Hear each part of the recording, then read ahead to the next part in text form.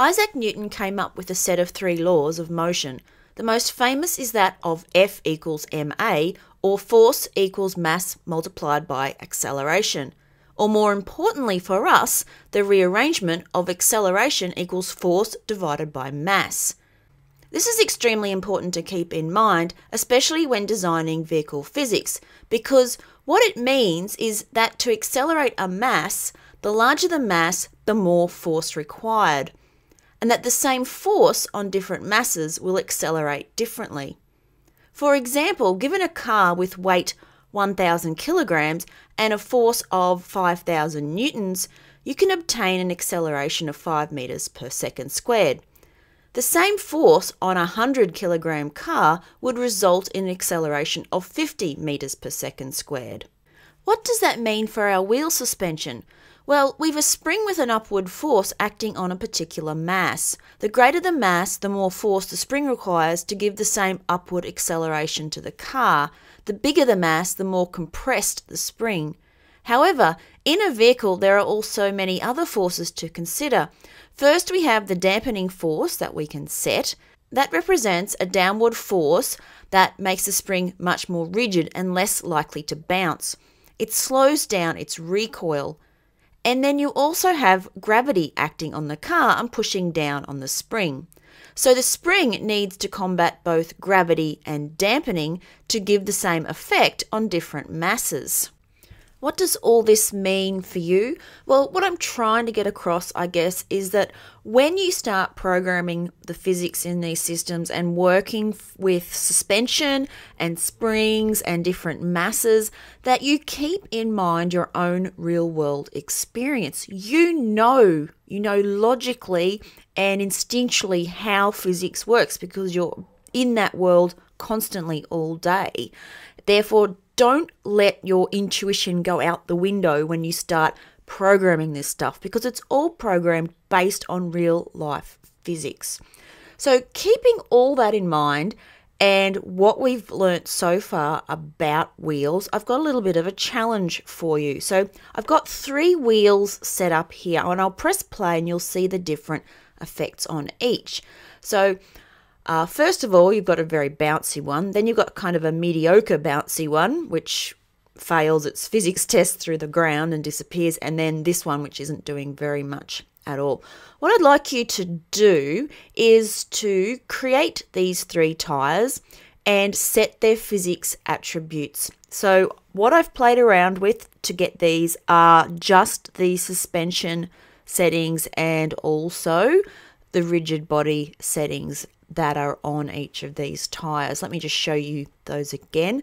And I'll put a few loops of this in so that you don't have to keep replaying to see what they look like as you go through into your challenge.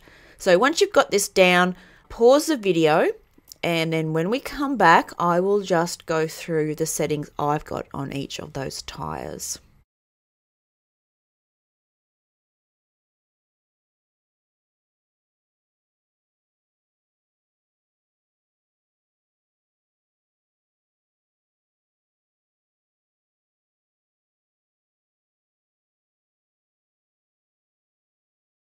So how did you go with that challenge? Let's have a look at the settings on my wheels. Now you might have got something close or used even different settings to get the same kind of effect that I did.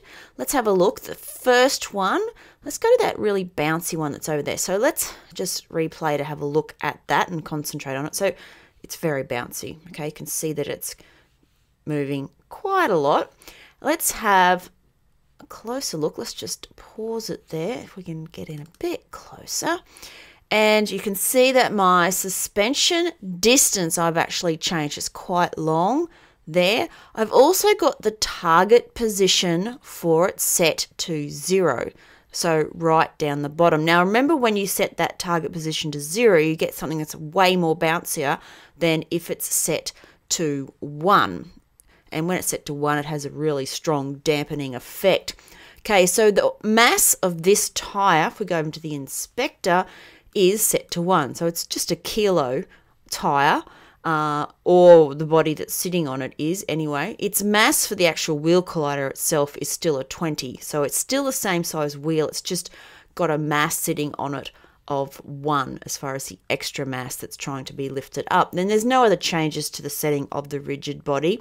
Now, of course, what I've done here is I do have a suspension distance that I've increased to 1.54. The center has been raised to 1.56.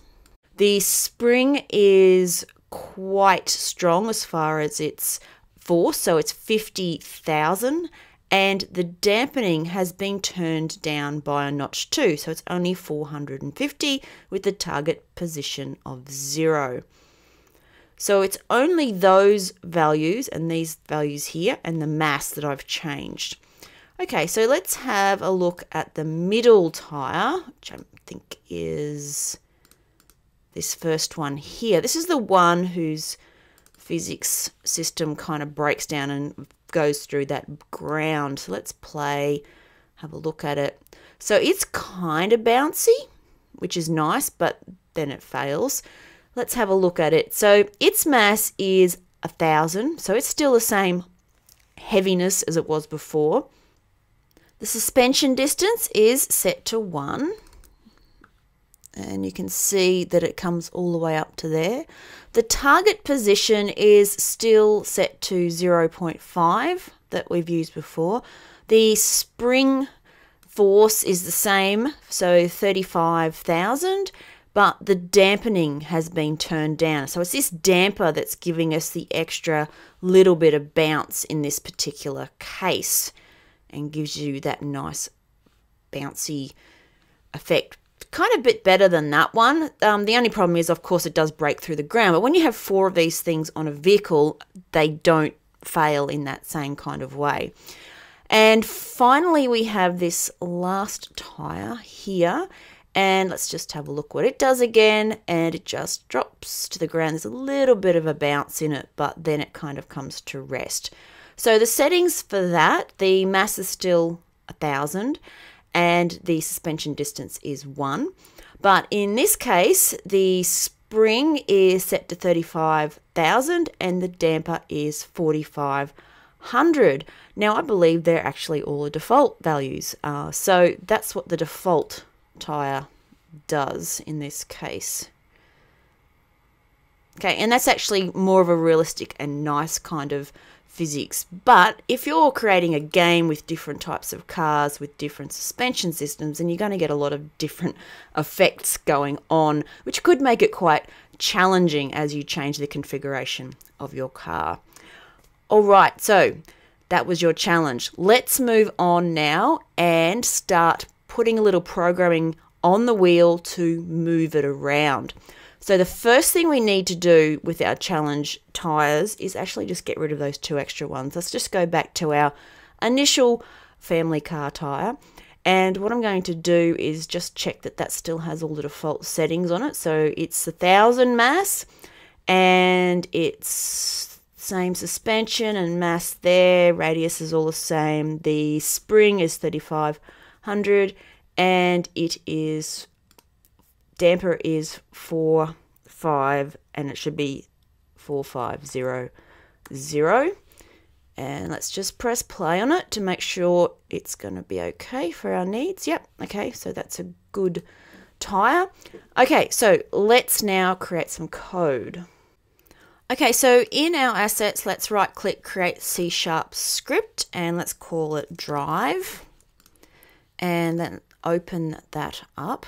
And we want to get hold, first of all, of our wheel controller because we're going to add some forces to it.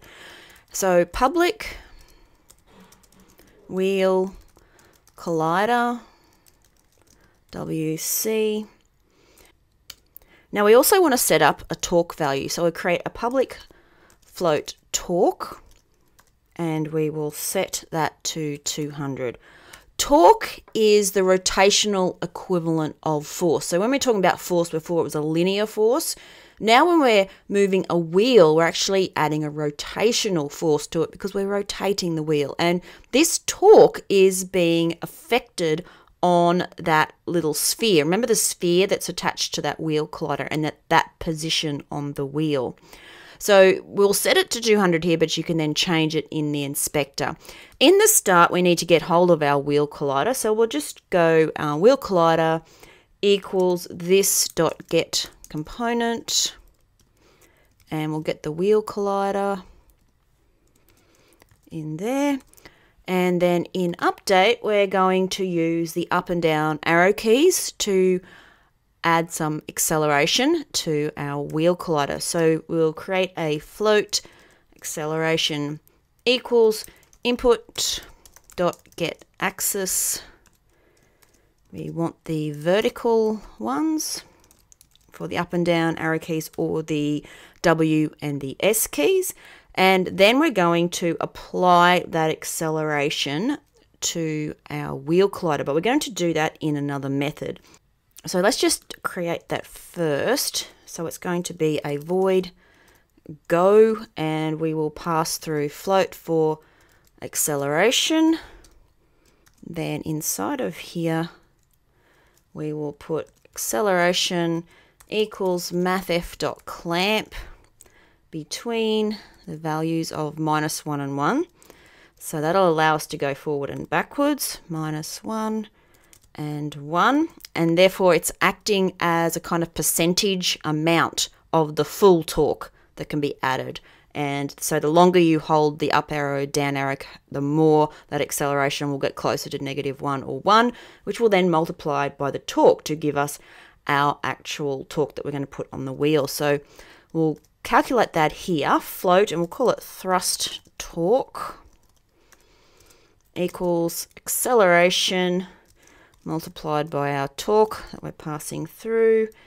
And then what we're going to do is apply that to the wheel. So WC dot motor torque is the property we want to set, and that equals the thrust torque. Okay, so then down in update, we can actually call go with the A passed through to it. I'm keeping this go as a separate method because we'll start to build on it, and eventually we won't have key inputs for our artificial intelligent drivers. They're going to actually just be able to run the go using another method, obviously, to figure out what they're doing. So keeping the whole code in here will mean it'll apply for the player controller as well as any NPCs that are in your game. Right, so let's just save that. Let's go back into Unity, and we're going to drag and drop that onto our tire. So put drive onto there and just check that it's been added. Okay, press play, and now we can drive, not very successfully because it fails and goes through, but you can use the arrow keys and you will get a little bit of torque applied. Let's see. Yeah, so you can see that it is actually applying.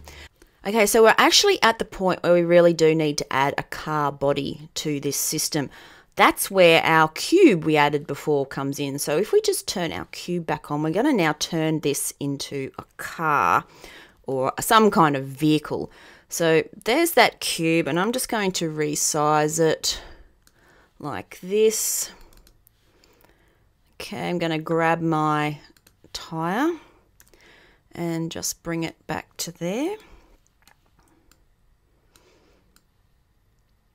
And kind of position it, and then duplicate it and put one there.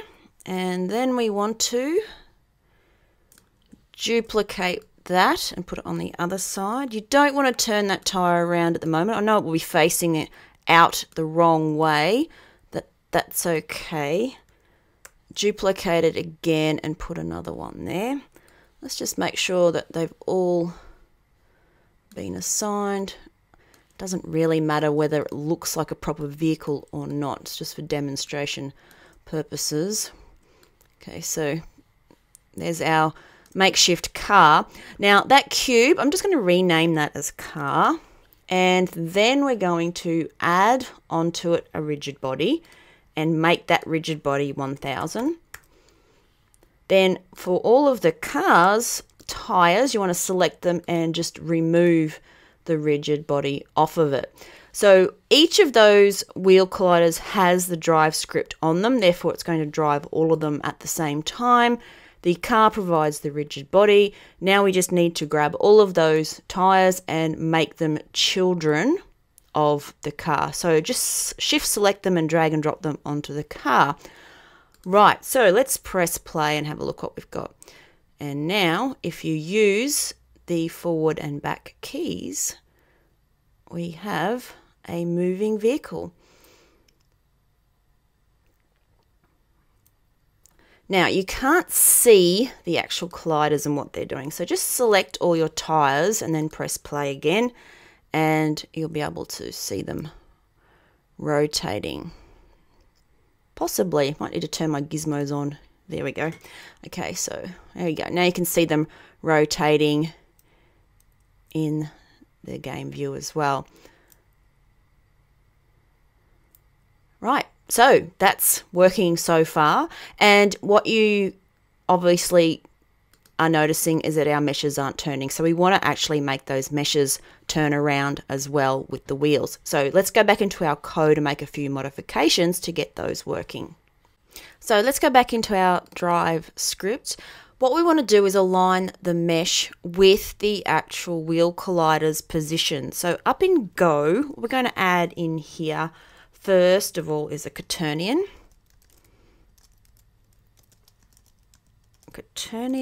And we also need to get hold of the position of it. So vector 3 position. Now what we're going to do is put some values into those, getting them from the actual wheel collider. So it's wc.getWorldPose. We want out position and out quaternion. And then what we're going to do with those is apply them to this dot transform dot position equals position, and this dot transform dot rotation equals the quaternion's rotation. So as we move the collider, we want to reposition the mesh, or in this case it's going to be the game object that's holding the mesh, because that's where the transform is. Save this and let's go back into Unity. Right, we're going to play this and it won't be what you expect. So just press play and the wheels kind of run away with themselves and disappear. So what has happened? Well, I know what's happened, and this might explain a lot about the way that the car system is set up if you've looked at that before. Don't have enough time to go through that right now in this video, but when we come back, we're actually going to fix this up so it does work properly. Thanks for watching. Please support the development of more superb online learning content by subscribing, and as always, visit holistic3d.com to learn more about awesome games development books and tutorials.